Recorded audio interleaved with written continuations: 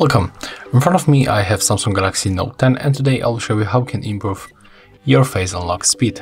You have to go for the settings, find biometrics and the security. Right now go for the face recognition.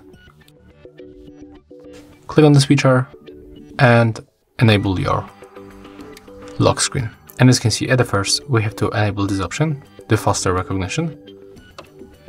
It's less secure, but trust me that a video or image cannot recognize our face.